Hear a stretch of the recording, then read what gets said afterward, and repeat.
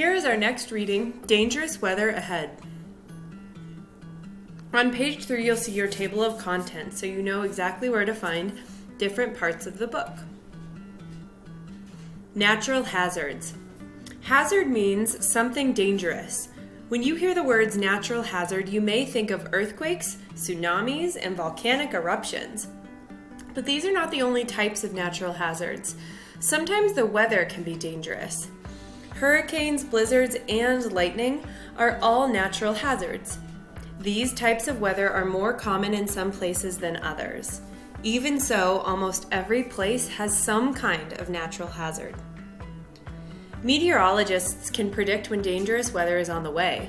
They let people know when and where a natural hazard may strike. Natural hazards can cause serious problems like flooding and forest fires. People have found many solutions to these problems. We have figured out ways to stay safe from all kinds of natural hazards. We can't stop dangerous weather from happening, but we can be prepared. Hurricanes. Hurricanes are big storms that form over warm water in the ocean. They are more common in places with warm climates. When hurricanes hit the coast where people live, they can cause lots of damage. Hurricanes bring heavy rain and strong winds. A hurricane can dump billions of gallons of precipitation in one day. The winds in a hurricane can move faster than a race car. The title of the map on page 7 says Hurricanes 1851 to 2012, and our key tells us that the colors mean the number of hurricanes and tropical storms. The darker the color, the more hurricanes and tropical storms happened in that area. In the United States, hurricanes are the most common along the southeast coast.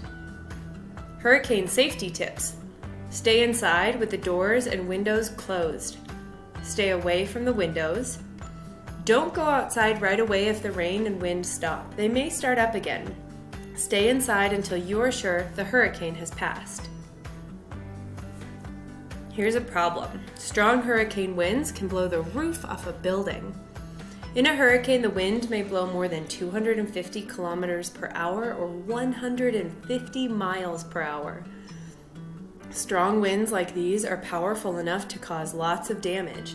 They can even blow the roof off a building. A hurricane blew off part of the roof on this house. The solution: build strong roofs that will stay on, even in powerful winds. People can prepare their houses for hurricanes using hurricane clips. Hurricane clips are pieces of metal. People bolt them to the wooden beams of a roof. The clips help hold the roof down during a hurricane.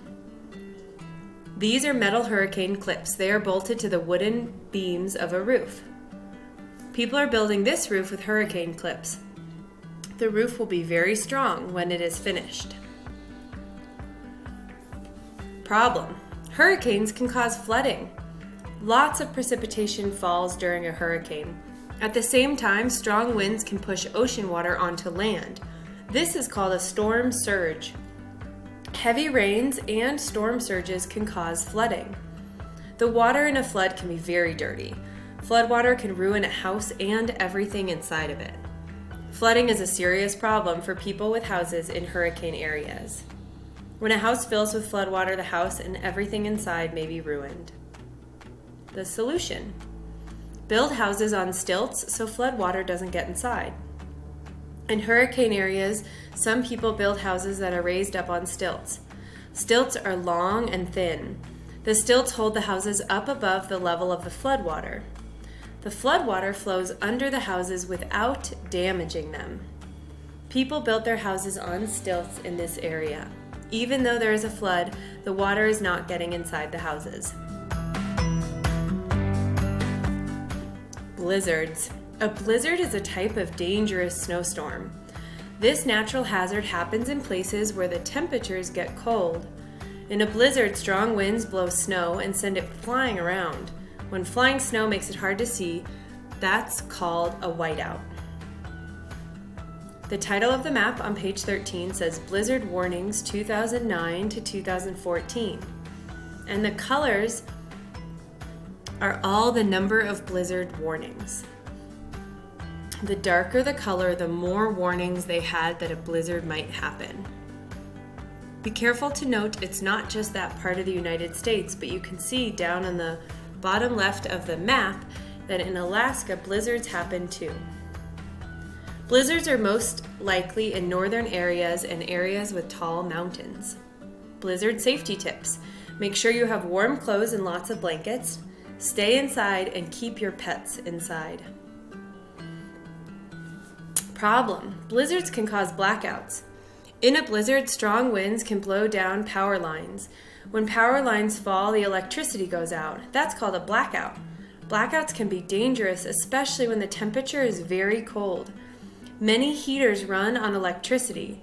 That means many people cannot heat their home during blackouts. Also, some people, like patients in hospitals, need machines to keep them healthy. High winds and heavy snow made these power lines fall down. The solution. Backup generators provide power to keep machines running. Hospitals, schools, banks, and other buildings often have backup generators. That way they can still get electricity when a blizzard has taken down power lines. A backup generator works like a car engine, burning gas to provide power. A backup generator can keep the electricity on in a building until the power lines are fixed. Hospitals and other big buildings often have backup generators like this one. Lightning. You may have seen lightning, flashes of light that zigzag across the sky during storms. Every second, about 40 bolts of lightning strike Earth's surface. Lightning is caused by electrical energy in the air. Each bolt of lightning has enough electrical energy to turn on 8 million toasters. The title of the map on page 17 says Lightning Strikes, 1997 to 2010. And notice the colors here show lightning strikes per square kilometer, and this is a yearly average. The brightest color, pink, shows the most, and then it gets lighter and lighter until there's 0. Lightning can hit anywhere, but some areas tend to have more lightning strikes on average and others have fewer. Lightning safety tips. If you hear thunder, go inside right away. Do not hide under a tree. Get inside as quickly as you can. Stay inside until 30 minutes after the thunder stops. Problem. Lightning can damage buildings badly. Lightning is most likely to strike the tallest object in an area. Often that's the roof of a building. Lightning strikes can damage buildings badly. They can even set buildings on fire. And there's the photo showing lightning hitting a tall building. The solution.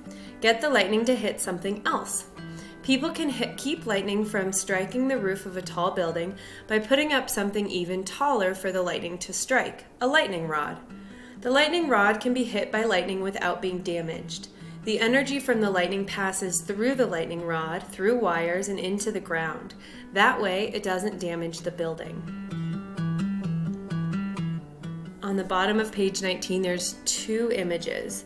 The one on the left says, this is a close-up of a lightning rod on the roof of a house. And on the right, this diagram shows how a lightning rod works. Problem. Lightning strikes can start dangerous forest fires. If lightning strikes a tree in the middle of a forest, it can start a forest fire. Although they can kill plants and animals, natural forest fires can be an important part of keeping a forest healthy. However, if they burn close to where people live, forest fires can be very dangerous. If nobody notices a fire right away, it may get bigger and bigger. Big fires are hard to put out. Lightning strikes can start forest fires like this one. The solution. Watch for forest fires so that firefighters can put them out if needed. People build towers in the middle of the forest so they can watch out for forest fires. Fire watchers look out over the forest from the tower. They watch for lightning strikes and smoke. If they see signs of a fire, they warn firefighters right away. Then firefighters can put out the fire before it burns out of control. People watch for forest fires in this tower. Other weather problems. Hurricanes, blizzards, and lightning are not the only kinds of dangerous weather. Other kinds of weather cause other kinds of problems. Tornadoes can smash houses and cars. Ice storms can make roads dangerously slippery. Very hot weather can make people sick. And above you see a tornado. Tornadoes are dangerous storms with very strong winds. And on the right, on page 23, ice storms cover trees, roads, and everything else in slippery ice. What natural hazards do people need to prepare for in your area? What solutions have they found? Here is your glossary if you need it to review any of our important vocabulary words. And you'll see in our next lesson, you'll need to find your state. So now is a great time to pause your video and try to find where your state is on this map.